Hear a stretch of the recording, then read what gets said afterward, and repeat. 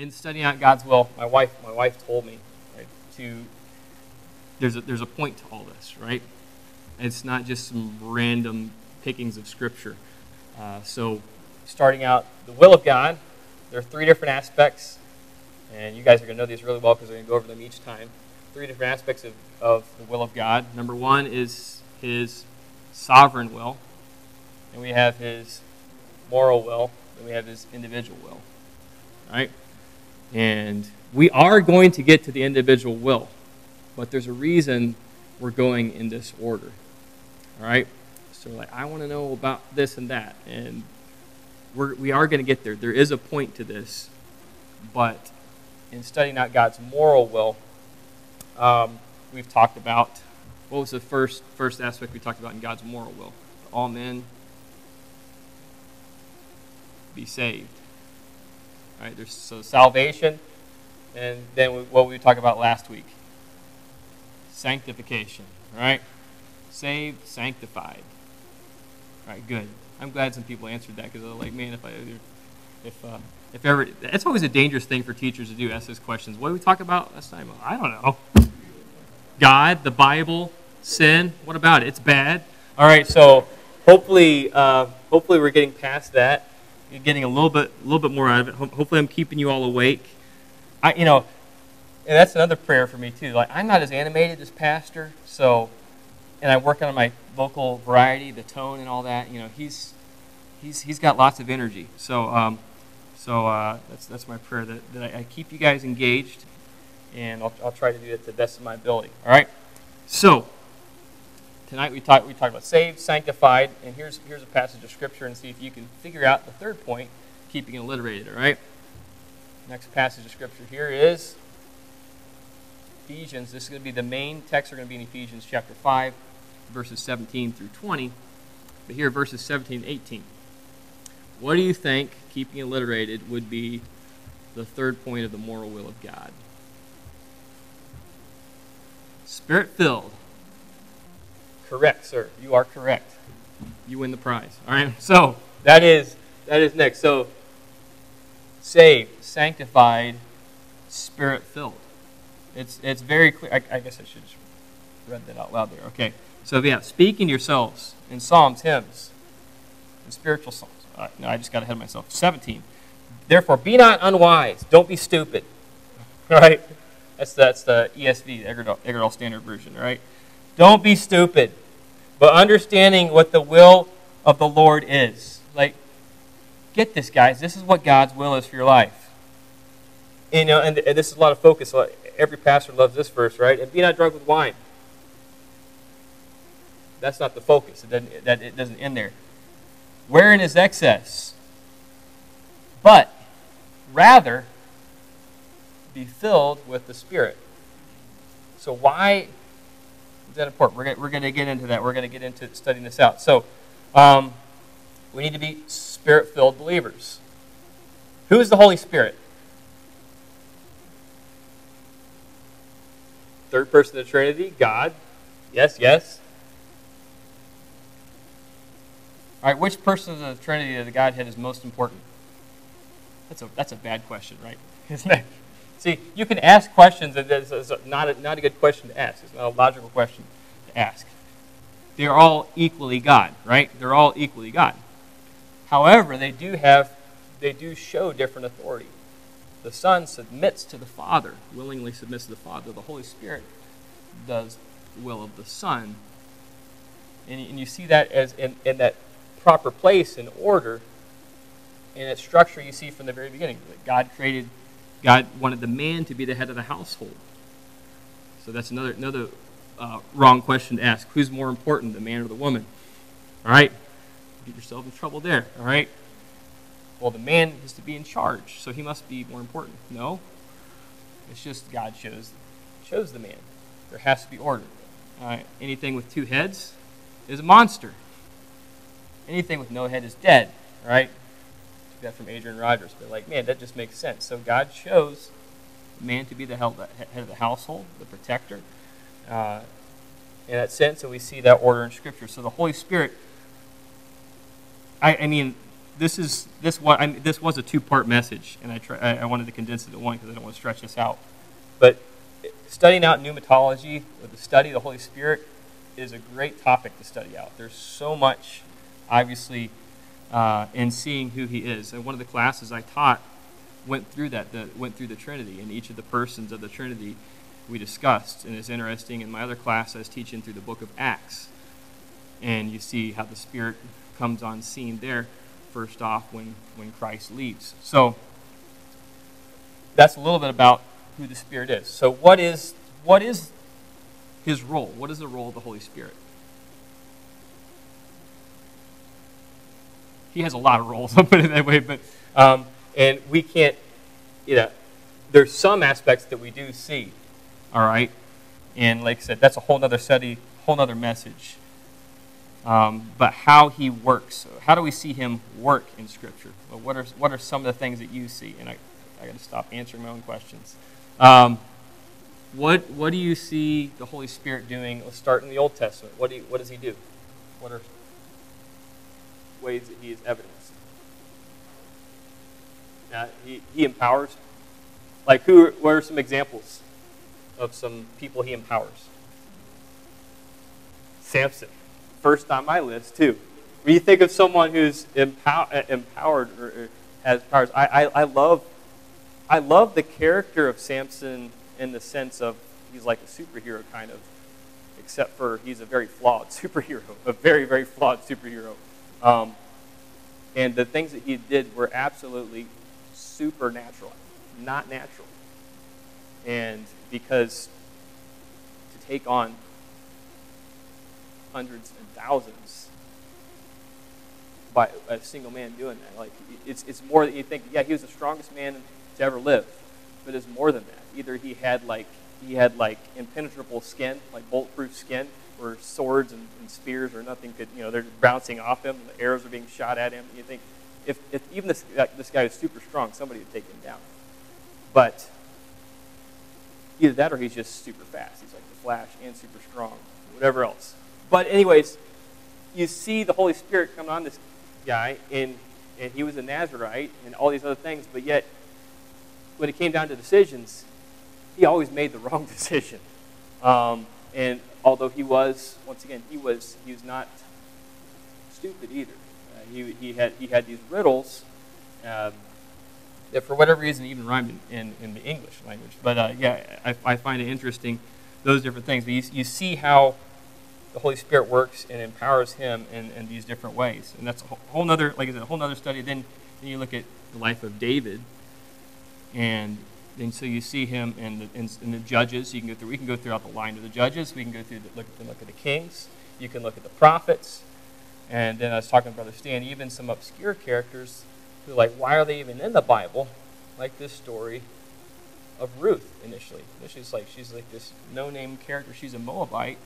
And how does she fit into this structure of Scripture? Well, we find out later in the genealogies that she's in the very line of Christ and other things. And even though you don't see God mentioned directly in the book of Ruth, you see His workings all throughout it. So it's interesting. You see often, and once again, obviously the prophets, even King Saul prophesied and others. So the Holy Spirit works there in those ways where He comes for a time on different individuals and speaks through them and empowers them to do different things.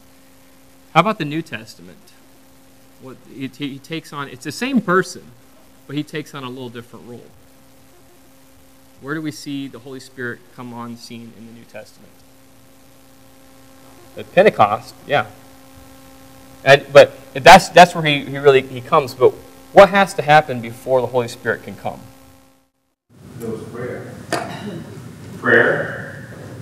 What else was important? So, give you this. I think I didn't put the verse up there. Maybe I didn't. I put John 16:7 on there. Yeah, I did. Okay, there. Nevertheless, I tell you the truth. It is expedient that I go away. This is Christ talking. For if I go not away, the Comforter, that is the Holy Spirit, will not come unto you. But if I depart, I will send him That should be capitalized there, but yeah. Unto you. So, Christ told them of the promise of this Comforter, the Holy Spirit would come on them, but he couldn't until Christ left. The establishment of the church, age, and everything happened when the Holy Spirit empowered men to do these different things. So that's just a little bit about how those workings out. And of course, you see the book of Acts, and we're going to talk about that a little bit as well. What is the difference between the filling of the Spirit and the baptism of the Spirit, which sometimes you hear those kind of terms being thrown around, and then for that matter, is being indwelled by the Spirit the same thing? So talking about that there. So Scripture, you see these different terms used in Scripture and different ideas of what this looks like. So, number one, the baptism of the Holy Spirit. I'd like to ask you to raise your hands. How many have been baptized by the Holy Spirit? Okay. If you are saved, if you're a believer, if you're trusted in Christ, then yes, you've been baptized by the Holy Spirit. All right? Because that's when it happens. At salvation, we are all baptized by the Holy Spirit. And this only occurs once in the life of a believer. The baptism shouldn't be pursued as though it's some special gift reserved for spiritual Christians. Now you can be baptized with the Holy Spirit years after salvation. Where there was a graduation that my wife was at, and one of the speakers said that this guy going throughout his life, I think it was Isaac Watts, or Isaac, who's the? No, it was William Wilberforce. Yeah, it's like he realized he's a Christian later in life. No, I don't think so. That didn't quite work that way. Like, oh, I'm a Christian. Just found out. I'm a believer. But anyways, it's a moment where this does occur, where the Holy Spirit indwells you, or as you're baptized in the Holy Spirit, He comes into your life at the moment of salvation. So 1 Corinthians 12:13 says, "For by one Spirit we are all baptized into one body." We are all baptized into one body, whether we be Jews or Gentiles, whether we be bond or free, and have been made to drink into one Spirit. So all believers, all those who trust in Christ, are baptized in one body in Christ. Titus 3:5 says, "Not by works of righteousness which we have done, but according to His mercy He saved us by the washing of regeneration and the renewing of the Holy Ghost." So this is the baptism of the Holy Spirit. The indwelling of the Holy Spirit refers to the Spirit continuously dwelling in every believer after the initial baptism that we talked about, as every believer receives at salvation. You see that 1 Corinthians 3:16 says, "Know ye not that ye are a temple of God, and the Spirit of God dwelleth in you." He takes up residence in us. Without the Spirit's presence, no person can be a Christian. Romans 8:9 says, "But ye are not in the flesh, but in the Spirit. If so be that the Spirit of God dwelleth in you. Now, if any man have not the Spirit of Christ, he is none of his." If you don't have the Spirit of Christ in you, the Holy Spirit doesn't indwell you, you are not a believer. You have not put your faith and trust in Christ. You're not a Christian, for that matter. All right? So it talks about the baptism of the Holy Spirit, the indwelling of the Holy Spirit, and the filling of the Holy Spirit occurs when the believer opens his life completely to the Holy Spirit's control. And that's what we're going to focus on this evening. Ephesians 5:18. The baptism, the indwelling, and the filling of the Spirit all happened at the same time. All right, so what does it mean to be Spirit-filled? I'm not gonna ask for raise of hands, but I want you to think about this. He's raising his hand. How many of you are Spirit-filled? Well, I have the Spirit in me. Okay, but let's talk a little more. Be Spirit-filled, being Spirit-controlled. All right. First off, I do want to mention again, he, and I always want to emphasize the term we use is he. It's not it. He is a person, the part of the Trinity. He is not merely a resource to be used or depleted, right? So how's your tank? How much Holy Spirit do you have today? I'm running a little bit low. God, give me some more Spirit. Give me some more. Oh, we're filling it up. And that's something that's just getting more and more scary today, right? Looking at your tank, your gas tank. Oh, I think I can make it a little bit longer. Maybe the prices will come down. But yeah, we don't have a Holy Spirit gauge per se in our life. Either you're being filled, controlled by the Spirit, or you're quenching the Spirit. You're allowing yourself to be controlled by the flesh. You're following the direction of this world. So there are many people confused about as to why God does not reveal His will, who they should marry, what job they should take, and all these other questions that they might have when they're not following the will of God and yielding control of their lives to the Holy Spirit. Why should God show us His individual will if we are not even fulfilling what God has already clearly stated in His moral will? Once again, that we fulfill the Spirit. So not only, He is not merely a resource to be used or depleted, He does not come in different portions or doses. Nothing about the Holy Spirit. Once again, different. So you can say different fillings of the Holy Spirit. Which cup is really filled? Which is it the second one over? Is it halfway, or halfway full or halfway empty? That whole idea.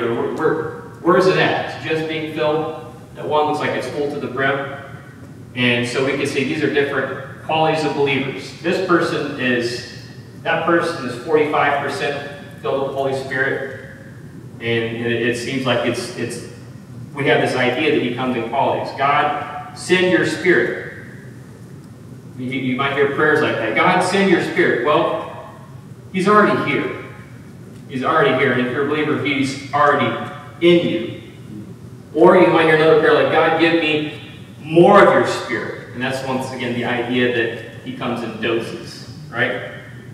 So like you need to get your Holy Spirit shot, your Holy Spirit vaccine, and you get your booster, Holy Spirit booster, and whatever else. All right? That's a misunderstanding of the Holy Spirit. He is not an it. He's a person, and that's something we understand. You don't get your Holy Spirit juice or whatever else. I just want to be very clear on that. But sometimes we fall into that kind of understanding and misunderstand who He is. And I think that's a lot of times in our good intentions, we want to be careful not to be slipped into the Pentecostal realm, where I think we have a different understanding of the Holy Spirit, and where people are doing some unorthodox things, foaming at the mouth and having convulsions in the aisle, which is not the understanding that we have here. I haven't seen that happen since I've been here, but that does happen at churches where there's things that are just like, what is going on? Some barking like a dog or whatever else. This is where, so we want to stay so far away from that, so then we minimize the role of the Holy Spirit and say, well, his role is not important. Well, that's not what we see in Scripture. His role is absolutely important. And we must be Spirit-filled if we're going to be in the will of God. So He's not a commodity, He's a person as well as all believers. He can be grieved, as we see in Scripture. He can be quenched. If we're truly looking to do God's will, then we will be controlled by the Spirit. Now, the Apostle Peter illustrates this. We see the things that he does, once again, empowered by the Spirit. He walked on water. He walked on water. So I love this when you think of Peter, how this is illustrated. Jesus is over there. I'm here. That's not good. I want to be where Jesus is at. And I'm not patient. He was not a patient man. He was not patient enough to wait till Christ got there to the boat, right? When he saw Christ walking on water, he said, I want to be out there where He is. So he asked to step out. And a lot of people like to be critical of Peter. Like, oh, he looked away, he saw the storm, he sank. And how many of you were still on the boat, right? He at least had the courage to step out and to trust in the Lord, and then he took his eyes off Christ and he fell. We see also that he prophesied. In Mark 16, verses 15 through 17, he saith unto him, Christ says this, but whom say ye that I am? And Simon Peter answered and said, Thou art the Christ, the Son of the living God.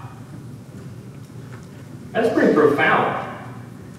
And then I love Christ's response to this. And Jesus answered and said to him, Blessed art thou, Simon Bar-Jonah, for flesh and blood hath not revealed this unto thee, but my Father which is in heaven revealed that to him through the Holy Spirit.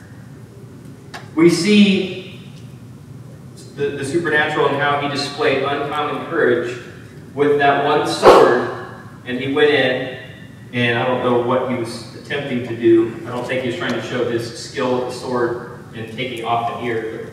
This is how good I am.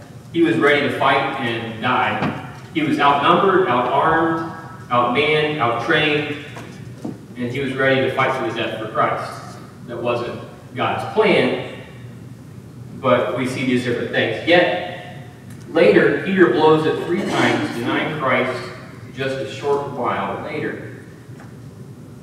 Think about it. He was only able to do these things, walking in water, the prophesying, the uncommon courage. He's only able to do these things in the presence of Christ. Yes, the Scripture seems to picture it this way, that Peter followed so closely that when Christ stopped, he bumped into him. Like that picture, but man, that's how we should do it. Brother Stan mentioned that too in the Everlasting Nation Fellowship. Abraham, a friend of God. How many of you would like to be called a friend of God? Peter was that to Christ. He was part of the inner circle. I don't think because Christ specifically just said, I want you to be my main guy, Peter.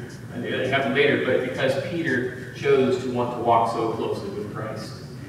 So Christ had that intimate relationship with him. Many people say you're as close to Christ as you want to be. So anyways, when the day came when Jesus ascended into heaven, you might think that Peter is through, because no longer is he able to do those things because Christ is no longer there. However, soon after Christ's ascension, we see in Acts 2:14, Peter boldly expounds the Scriptures. Right? And he saw all that happened to Christ. And you think he backed down before. Like, man, the crucifixion, the scourging, and all that Christ went through that. You'd think, I don't want to be part of that. That's too much. But it's a whole other thing I could get into in the study of the book of Acts. But it's really neat how he quotes these prophets, Isaiah, he quotes Joel and David and others as he goes through there, and he boldly expounds these truths. There in verse 14 it says, Peter standing with the 11 lifted up his voice and said unto them, Ye men of Judah, and all that dwell at Jerusalem, be this known unto you, and hearken unto my words.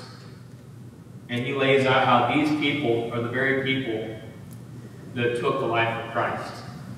And they didn't like what he was saying. He called them what they were, murderers.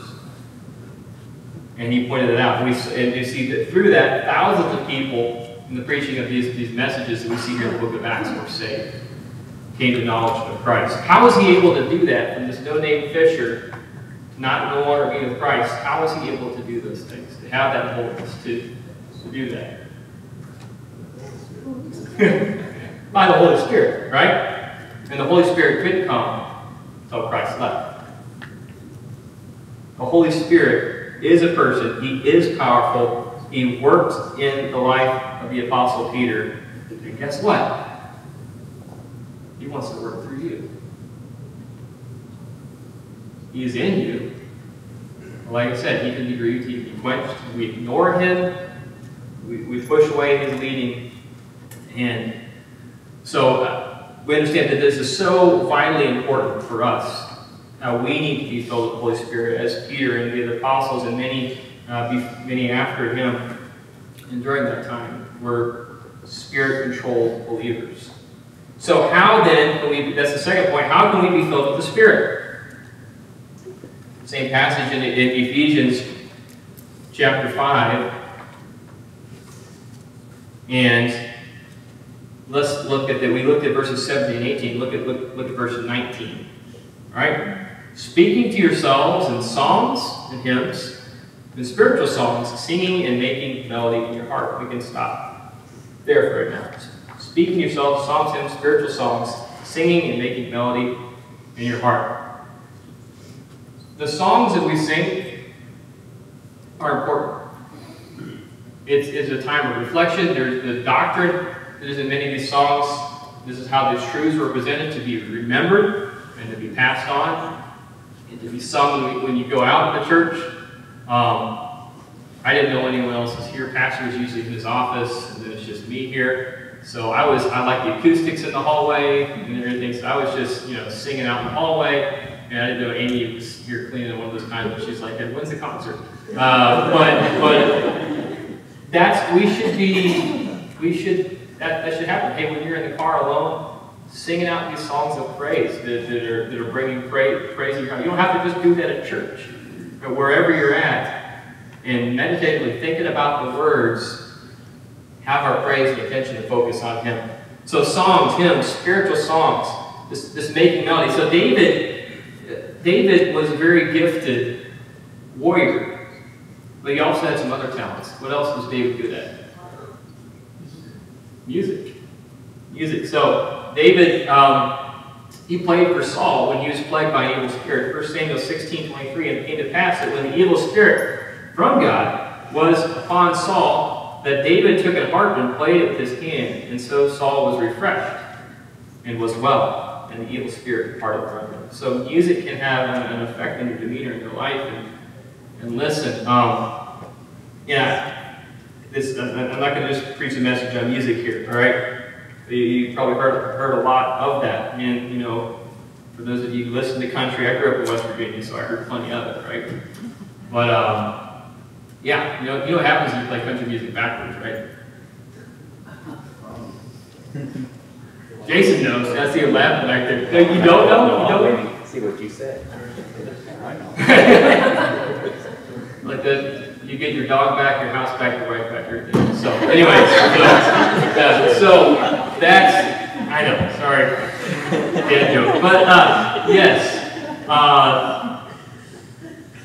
if you listen to music that's going to be uplifting, and I mentioned that before in my testimony, that there's so often that we listen to music by the world, that secular is like, well, it doesn't talk about immorality, it doesn't have bad language in it.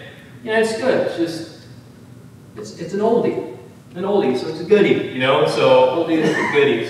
And now 80s and 90s music is oldies. That's crazy. But again, it's that whole idea.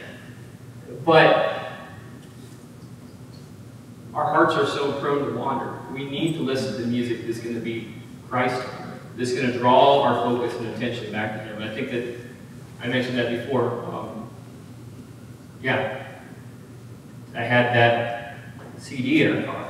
How my dad addressed that later on as an adult. I was like, oh man, I forgot that was in there. And he's going to take it for a test drive. And I was like, oh man, I got to shut that off somehow.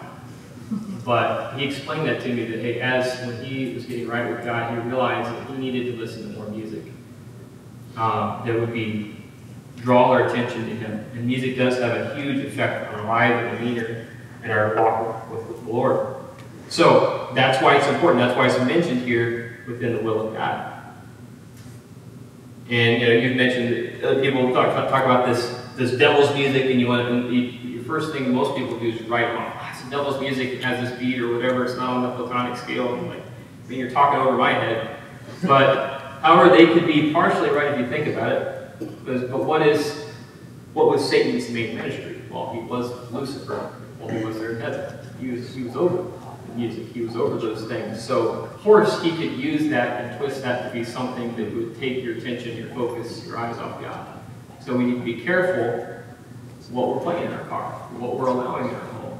And we need to consider those things. Is this drawing me closer to God? Or if it's not, it's going to have the opposite effect. So consider that when you consider what is the majority of what you're listening to, and how's your relationship with Christ. Music is going to have an effect on that. So, hopefully we're listening to things that are spiritually uplifting and exalting. So singing songs, that's one point. And then secondly, satisfaction. And I was going through the points with Joanna, and I was going to see if she could remember some of these. And she's like, satisfaction, that's a point, right? Like, well, it's a sub-point in there, in the will of God. And it could be a whole point. You're right. We could spend a whole other week on that. To be honest, it wouldn't be too difficult to look into that. Scripture has a lot to say about that. But there in verse 20, it says, giving thanks sometimes for some things. Boy, that's not what it says there. I think a lot of us would like it better if it said that. Because, like, man, you can't really mean all times. And certainly not for all things. Because there's bad things that happen in life. No, but it says, giving thanks always for all things unto God and the Father in the name of our Lord Jesus Christ. Through the troubles and tribulations of life, how can we do that? By the grace of God. If we're allowing the Spirit to control us, having the right attitude, the right demeanor, the right spirit. I've mentioned this before, but sometimes the most joyous, happy people to be around have gone through the greatest trials that you can imagine. You just wouldn't know it. And some people have it relatively not too bad, but they're always negative. You know, it's like, Facebook, whatever else for us older people, because I guess I'm in that category now. The younger generation does not use that, but it's not a place I would go if I just wanted to be edified and built up. And there's some great posts, and there's some good things, but sometimes it's a place where people feel like we can vent about the troubles of their life and mentioning different difficulties without mentioning people specifically, but making sure that you lead people to the person that you know they're talking about, whatever. So anyways, but being joyful, being thankful for all things, truly, having that right attitude, that would go a long ways. So I want to take you to another passage that is very similar to this one. And same author. Paul authored Ephesians. He also authored Colossians. So Colossians chapter 3, and let's look at verse 17. Colossians 3:17, it says, and whatsoever you do, do in the name of the Lord Jesus Christ, giving thanks to God and the Father by Him. So that has the idea, once again, of giving thanks. But also I want to see how this ties in to this understanding of giving thanks. Go back to verse 16. Actually, go back to verse 15. Verse 15 says, let the peace of God rule in your hearts, to the which also ye are called in one body, and be ye thankful. So it's like, you don't get that there, then we'll just go back to it. Verse 17, it's important to be thankful individuals. Try to encourage our children to be thankful. So if something's done for you, to give thanks. And that's something I think that's you can't do too much of, honestly. Thank you, thank you, thank you. And letting people know that you are appreciative for what they have done for you. Be thankful for what God has given us. All right, now verse 16, this is going to sound very familiar to the passage we just been going through Ephesians. Let the word of Christ dwell in you richly, in all wisdom, teaching, admonishing one another in psalms and hymns, and spiritual songs, singing with grace in your hearts unto the Lord. Very familiar to the Ephesians passage. He's obviously speaking to the church of Ephesus and the church of Colossae there. But getting this message across and having that same theme, that same idea. The difference being that one says here, being filled with the Spirit, there in Ephesians 5:18, and then Colossians 3:16 says, let the word of Christ dwell in you richly. That would be really the one main difference.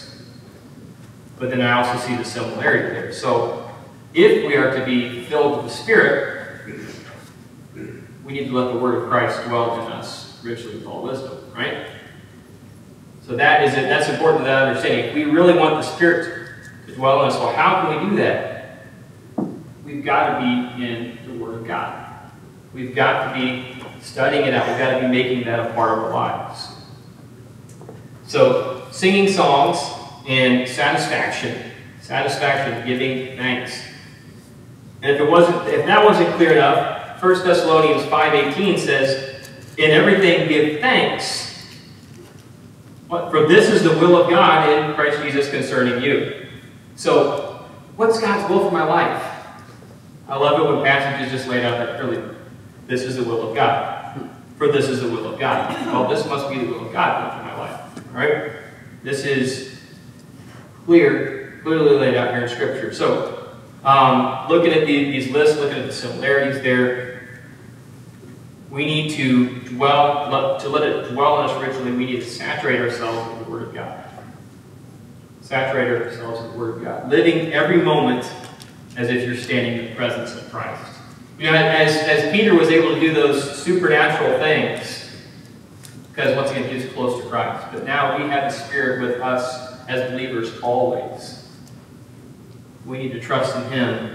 We need to allow Him to work through our lives. We need to be listening to Him through the Word, letting Him work through the Word in our lives. And the only way to be saturated with Christ is to read, study the book that discloses all that He is. This book, from cover to cover, is the biography of our God and the message of the Messiah. It speaks to us. God speaks to us through it. So, 2 Peter chapter 1, verse 3 says, "According to His divine power, which is infinite, which is absolutely awesome, has given us all things that pertain to life and godliness." Do you believe that? That this book has all the answers? It does. All the answers to all the problems in all the world, God's Word has the answers. Sometimes we might have to dig a little deeper. But I'm so thankful for that. He's given us in this book all that we need. So the more you study God's Word, the more you saturate your mind, your life with it. If you give yourself to the study of Scripture, you'll have no problem thinking about Christ. In fact, you won't be able to stop thinking about Him. That's what it is to be Spirit-filled, to live a Christ-conscious life. And there's no shortcut. Focus your attention on the glory of God. I forgot to put the author down for this, but or the quote. You can Google it, all right? You become what you behold. You become what you behold. So what are you beholding? Reviewing. So like now, I don't know how many of you actually get out an old newspaper, still get that thrown at your doorstep. Or how many of you are watching Newsmax on your phone or Fox News or whatever else? And there are other news networks, I guess, too. Whatever you're getting your information from, are you spending time dwelling on those things? Are you spending time checking Facebook or checking TikTok or what's that? Instagram. Yeah, I have an Instagram account I set up back in, like 8 years ago. I don't think I've used since then. But yeah, I thought it'd be a good way of communicating. There's like just send out pictures on there. I never really got the point of it. So I guess I'm just too old for that. But yeah, whatever you're doing, are you spending more time doing that than you're spending time in this book? One of the wild videos we had, I love how they usually bring like the best clips of the message, and Tom Farrell's standing there, he's like, how much time are you spending on Facebook as opposed to this book? Something like that. It's incredible like that. But really, if we're going to put down that time, if you're going to budget out your time, how much time do you really spend in God's Word as opposed to all of these other things that can have your attention? You become, once again, what you behold. Now, last week we talked about being sanctified, set apart, holy. And so many believers I've heard that so often that, I can allow this and that because I'm a mature believer. But it is true, you become what you behold. Well, I would never do that. I understand that believers shouldn't do that, but it's okay for me to view it. You become what you behold. We need to be very careful what we're viewing and the time that we spend viewing it. It could be good things. I mean, I tell my wife, it's good to listen to the news and find out what's going on. She's like, oh, please, let's not listen to that. Or it's depressing. I just kind of want to know what's going on in the country every now and again. And Pastor, of course, encourages you not to turn your radio on your car. So, but to meditate, and that's good to be meditated. Maybe shut it off and sing songs with family. Memorize scripture. There's a lot of other better uses of your time. Play an audio Bible in your car, right? But how much time are you invested in that as opposed to other things? Your screen time. And this is such a blessing, isn't it? Being able to have instant access to the World Wide Web and all the things that it can do. And you can scroll and scroll and scroll and scroll, and there's no end to it.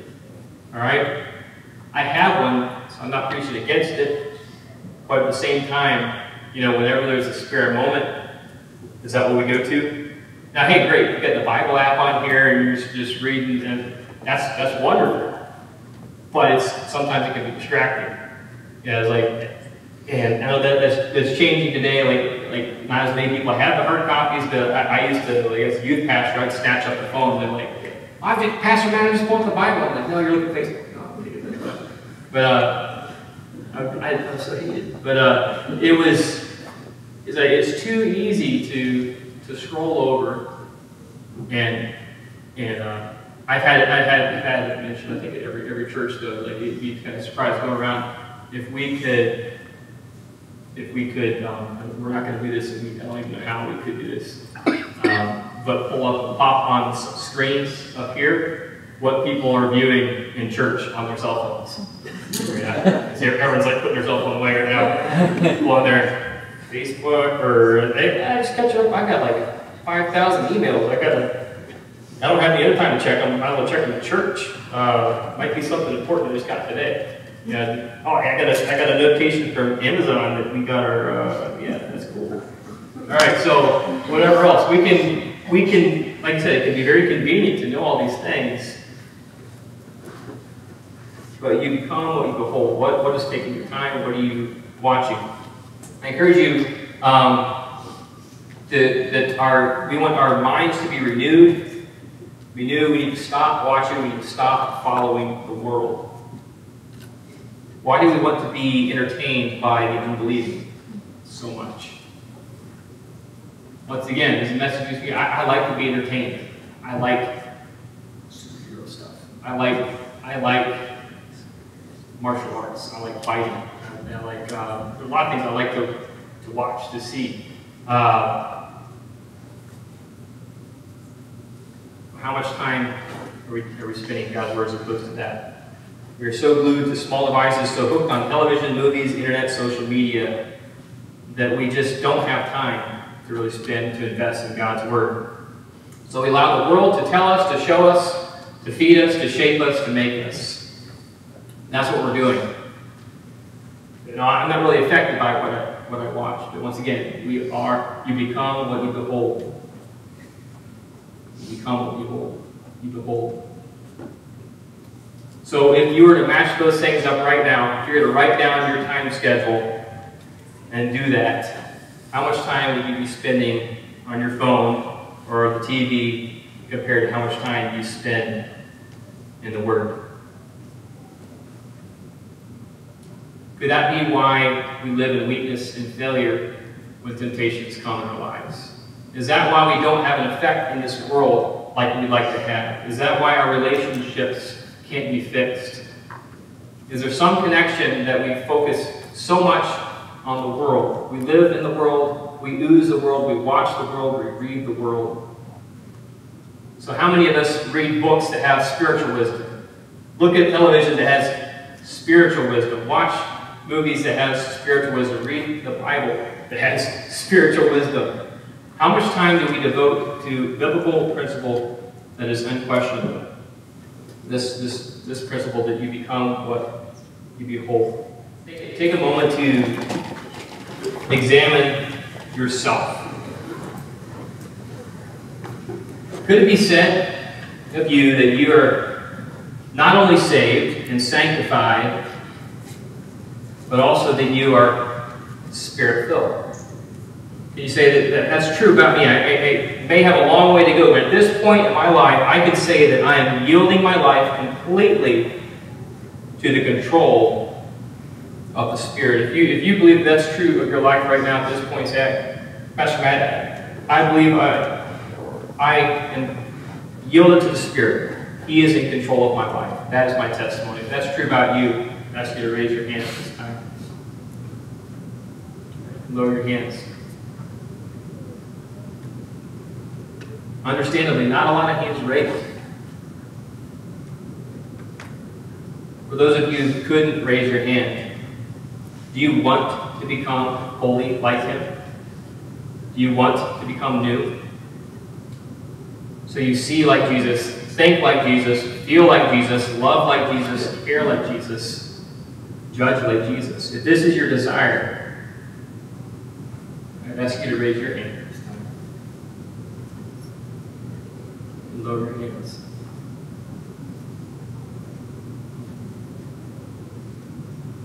If that's true about you, you know the answer already. You've got to watch Jesus a lot. You've got to be in His Word. If not, you cannot begin to know what God's will for your life is, and you will not make Christ-conscious decisions. So look to Him through the reading of His Word. Allow it to change you to be more like Him.